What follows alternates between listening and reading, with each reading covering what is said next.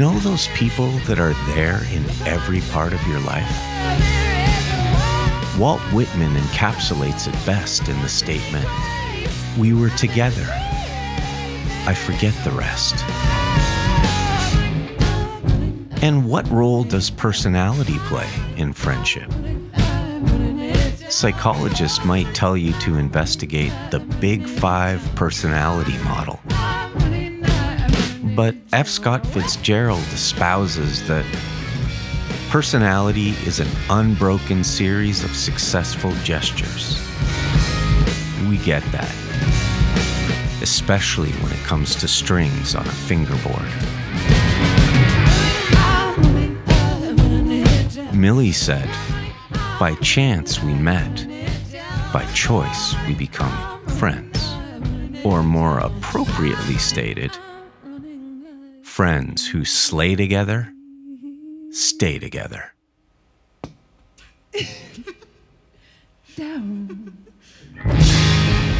Welcome to Yamaha 440 Sessions.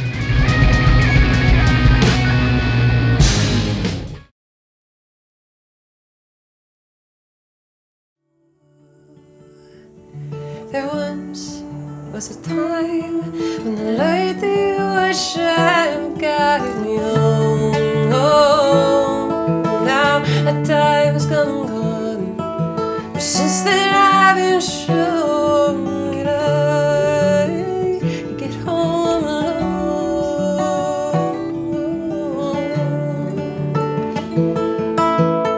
I bare my soul, but it would go somewhere, I'm so sure, completely out of my control. How I dig down deep.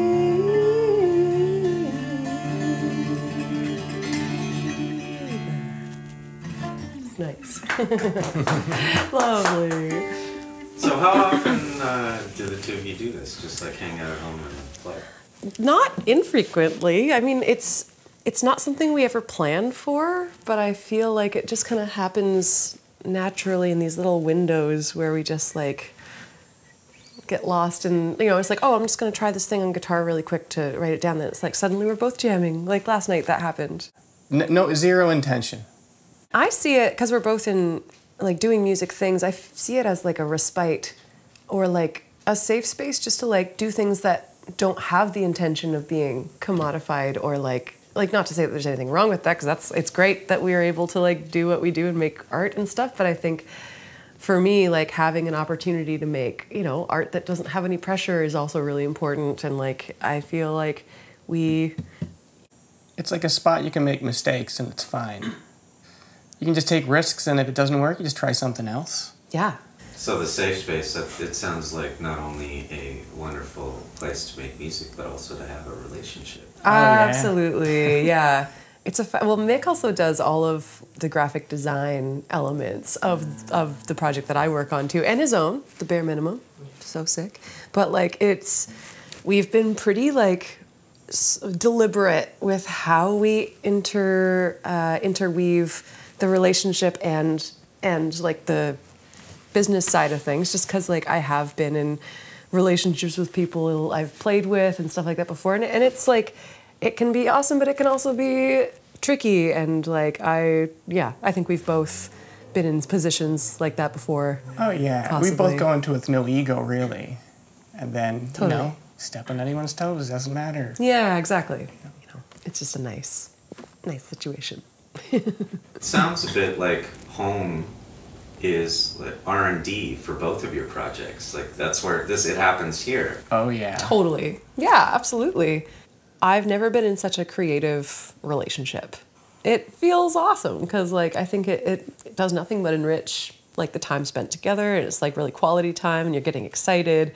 And I think like career stuff and music industry stuff, it can be so soul-sucking in some, I mean like everybody knows Yes. it, but like if you're coming at it from this place of like excitement with another person, like you can reclaim it even if it's like really weighing on you. So there's the power of that is is exceptional, and I feel lucky too. Yeah, it's like when art becomes work and then becomes art again. Yeah. You know, it's that going back to the art part of it, which is the fun part. Yeah. And a recalibrating of where priorities and where the love lives. So it's been awesome. Feels very exciting. I've become more confident with my guitar playing in the last years that we've been playing together. And I think the safe space thing has also provided an opportunity for me to ask questions. I'm very much a self-taught guitar player. Yes, I wish I had done the lessons and stuff to have a bit more of a foundation, but also having started playing in the industry so early, it's like you almost don't want to let on that you don't know something a lot of the time. So it's hard to ask questions. You don't want to seem like an amateur, right? In like a professional situation. So like to have this kind of thing where I trust you, you trust me, we're not trying to show off or anything. I can just be like, how did you do that thing? And you can you're really good at explaining, you're really good at teaching. I don't know, you've just showed me some tips and hints where I'm just it's demystifying a lot of the guitar things that held me back previously, and I think I'm growing because of it, so that's a huge... I think I learned guitar from about.com. The internet. Sick. So Skye, you have, speaking of new guitars, you have a sweet acoustic in your hand. Yeah, I do. I have been in the market for a new acoustic for a long time, but what can I find that would fulfill? I think you gave me this to try out for the Tori Amos show. That was the first one because remember we were my old guitar is not going to cut it for this kind of a big show, and it was a big moment, and I was like, I need a better pickup, everything like that, and this was the first time was playing opening for her, and it just filled the room, and it's so beefy and intuitive and checks all my boxes, and just even being able to have the blend, the mic pickup blend on here is fantastic. Just the control and the trust that I have with it, and just even being able to put a AA battery in there, whereas before I'd have to it's a beast, and I wouldn't play anything else at this point, I think, because I really beat up acoustics, and this holds its own. Jay and I are liken our guitars to people, and Mick likens his guitars to cars. Yeah. I used to be really, really into cars.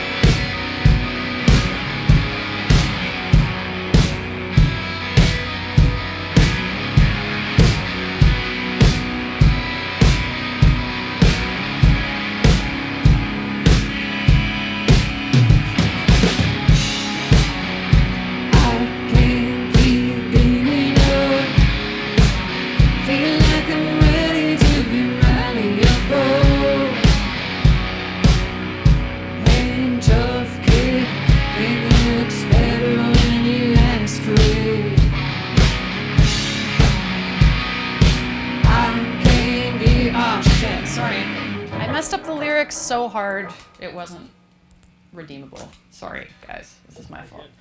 One more time. Things will get better when you ask for it. Okay. All right. All right.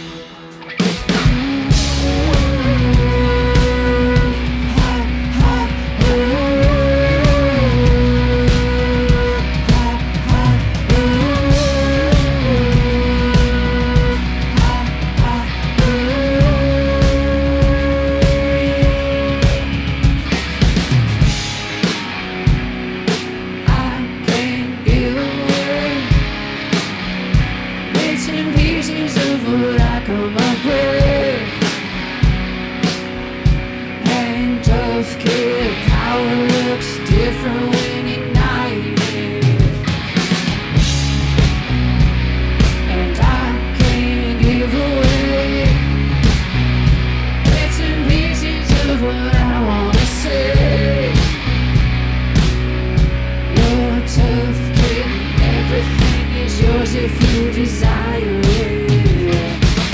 They believe you're tumbling down, but don't quit. Make peace, your soul gets expanded. Big this, please, but don't just sit down and slip it. You're a kid, little kid.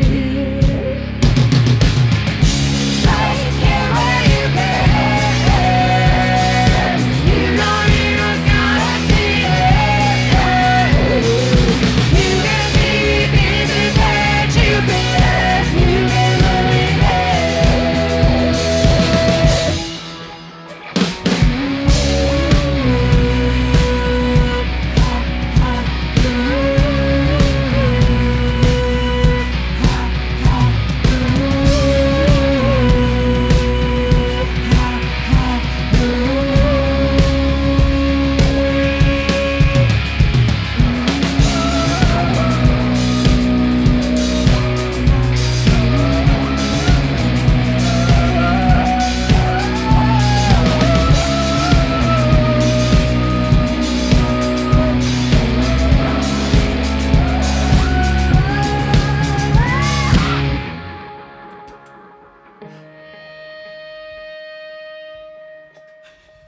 Cool. That's great. Sick. Who, me? Yeah. I don't know. Cutting? It just happened.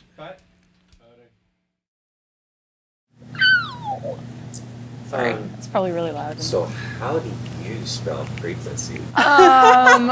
F-R-E-A. Quincy's. Nice. Frequencies. So what are we doing here today? What's going on? We're playing Canal Days in Port Colborne. Yeah. How was sound check? It was great. Yeah, easy peasy. You can hear the air being filled by all of the vibes. It's nice to be here. Yeah.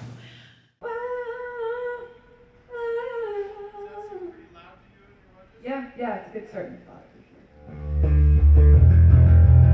Jeremy wants to put that in your ears.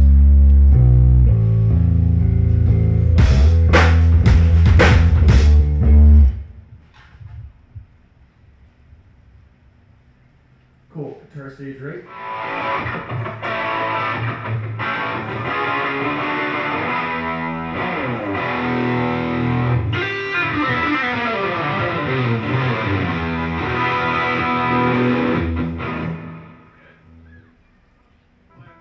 Jeremy, you want in your ears?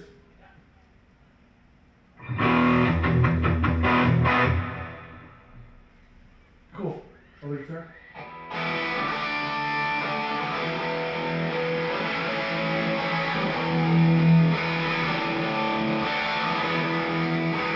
Yeah, I always start with that. We get the vocals up first and then blend in if we need it. a little harder, and I can see it. Out on the moonlit floor, lift your open hands, strike up the band and make the fireflies dance. Silver moon sparkling. That's nice. Check, check. Oh, yeah.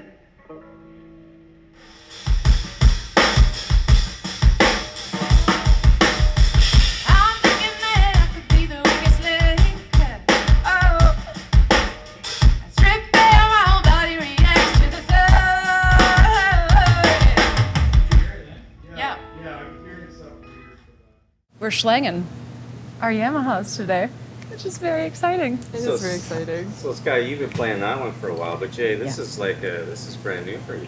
It is, but the amount I've played it since I got it a week and a half ago could account for months, I would say, of gigs. So it's fair to say that you like it a little bit. I have connected with it for sure. I find that just the size of everything feels familiar to my hand, so that's super helpful. And I mean, when you gave it to me, the action was perfect. So it's set up nice already, like right out of the box. I'm really connecting with it. I'm liking it a lot. Oh, the sound is awesome. There's a lot of range and a lot of potential. You could really make it sound like any bass that you wanted to, especially with the, like, I love the 3 dials on it, and I have been playing around with my preamp and an MPEG preamp, and I feel like you could literally play any genre with this because it will just match whatever you're going for. It's sick. I'm loving it. And was there any adjustment required to have it fit in the Skye Wallace band? No, not at all. Like zero. Like zero. Yeah, it was so easy. We jammed once and it was Yep. dead on. Yeah. Yeah.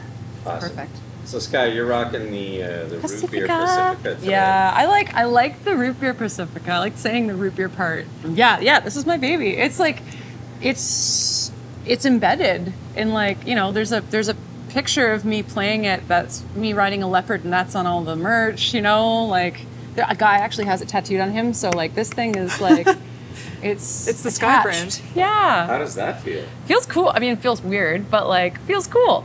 I don't know, like that's a pretty specific experience to have that I never thought I would. I would think so. I wonder how many people in the world have had that experience. Of your face being tattooed on someone? Yeah. It's very bonkers. It's not just like the band tattoo, right? It's like literally your face. So I think that's different. Are you extra nice to this person? Oh. So that there's no tattoo regret later in life? Yeah, I would have to be for sure. But also, if you have the tattoo on you, like you probably should get free guest list every time, right? Like that should be a requisite, I think. Upon discovery, yeah. I agree. Yeah. Awesome. Okay, so it's the root beer today, but you also have the Mike Stern version as well. Which I love, and I've been actually touring with for the last couple months, like exclusively. But I just felt pulled to this one more recently again, and also really dig like how light it is, how you can throw it around. Like it does really, like, I don't know, it's just beefy without the heft, like physical heft. It's pretty cool. Yeah, I mean, I think it is definitely something less tangible that I feel from both of them, like just like a personality kind of thing that I'm sure has stuff to do with like the sounds and frequencies that I'm not as versed in. But like, I mean, I generally go with my gut as to where I'm pulled. Let's do a character profile of the root beer Pacifica. How would you describe this character? Likes a good red wine. Will like talk your ear off about like really cool things, but when there's nothing, you know, productive to be said, won't say anything at all. And lifts the weight out of any situation. Really like makes you feel at home wherever you are. I would like to meet this root beer Pacifica. Yeah. Should I do a voice? Okay. Hi,